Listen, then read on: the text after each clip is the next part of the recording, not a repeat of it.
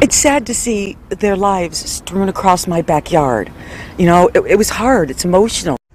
People in the Chicago suburbs are still cleaning up after an EF3 tornado that touched down there on Sunday. Now take a look here. This is some of the damage left behind in the Woodridge and Naperville areas.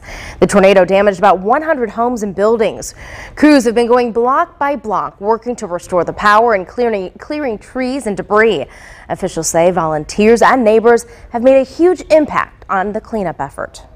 People who are devastated and lost their homes were helping each other tremendously, and it was heartwarming throughout our day, and we cannot thank our residents enough.